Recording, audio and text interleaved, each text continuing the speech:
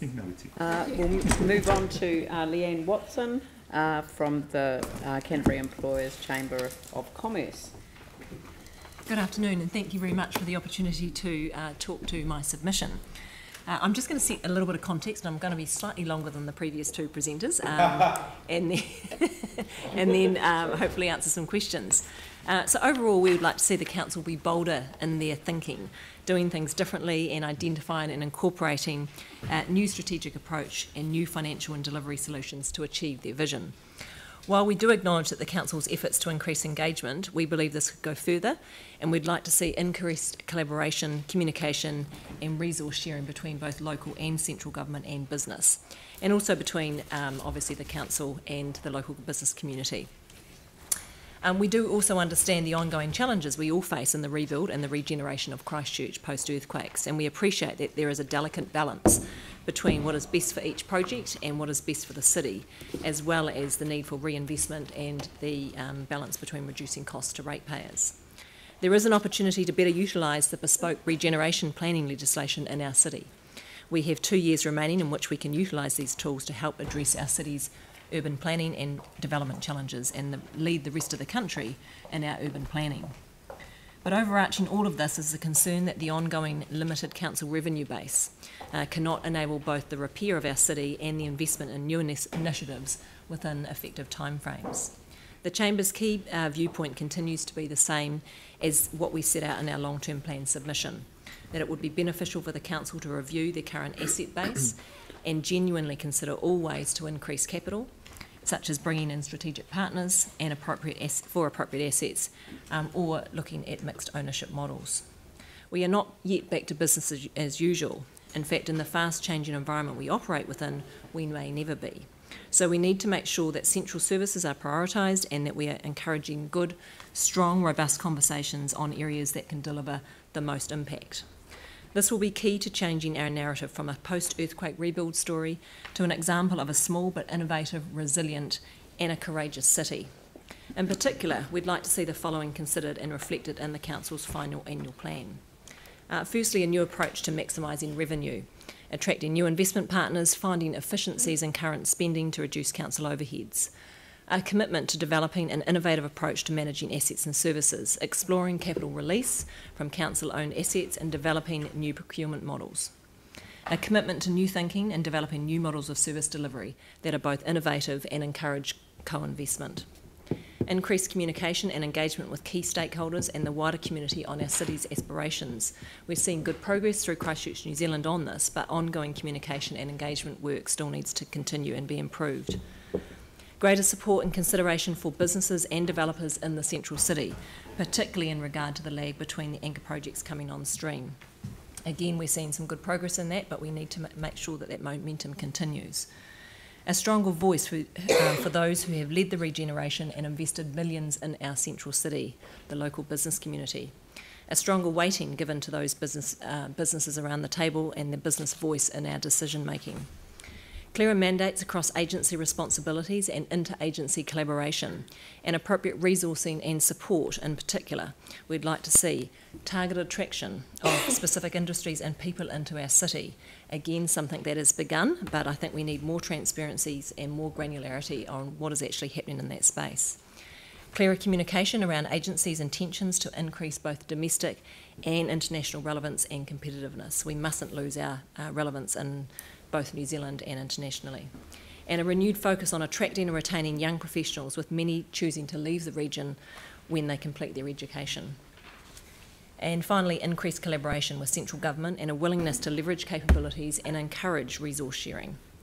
As the home and voice of Canterbury business, we appreciate the opportunity to work with the Mayor and with the Council, and we've really appreciated the ongoing communication and engagement that we've shared over the last couple of years. We have a very special city. We have a very real opportunity to deliver a vibrant, prosperous and sustainable 21st central experience for our businesses and our residents, comparable to other major cities around the world, as long as we put in place the plans and the actions, and the place to do this is now. very happy to answer any questions. Thank you. Look, can I start off by acknowledging the work that you've done to support businesses in the wake of the events of the 15th of March. I really was impressed with how quickly the Chamber came to the fore and put its hand up and put in place the supports that people needed. It was really very much appreciated. Thank you. One of your proposals or submissions is already, I've already been asked a question on it by the media, so I'll start with that. And that is the idea that we don't have to own all of the buildings that our services are provided from, so that we can, for example, you use the example of Perth, and maybe I'd like to understand that a little bit more. But do you know, in terms of not necessarily owning the buildings, and I'm just thinking of the example of the Linwood Library, which we have inside the shopping mall, and we don't have to own the facility, we rent the facility, and it is enabling of people to access the library in the same hours that the mall is open. So have you got some sort of concrete thoughts on that? Because I wouldn't want to raise people's expectations, and often when the media get hold of a submission, they read it and they think, oh, there's lots of money to be saved here, but it goes from one side of the budget to another, so from capex to opex, and I think that's a significant issue too. Yeah. Look, I think that was one example that we put in the submission as a way to try and increase, I guess, the thought process around exploring different options. So, you know, the world is changing, consumer patterns are changing, the needs are changing of the way in which we all operate. And I was just talking earlier to a couple of the councillors, and every industry, every business is not immune to this, including the Chamber and including the council. So this is about taking a good hard look at what the council's core priorities should and shouldn't be in the climate that we currently operate in, post-earthquake, but also in the changing world. And I think there are opportunities for the council to take a good hard look at some of the assets that they do own and work out whether or not they need to own them, whether or not there is a different model for that operation. So I'm not necessarily talking about one hard and fast rule. This is about taking a good strategic look and saying, should we operate this? Should we own it? Do we need to own 100% of it? So to get that conversation back around the table and have a genuine conversation, a really robust conversation about all of the avenues that are available to them.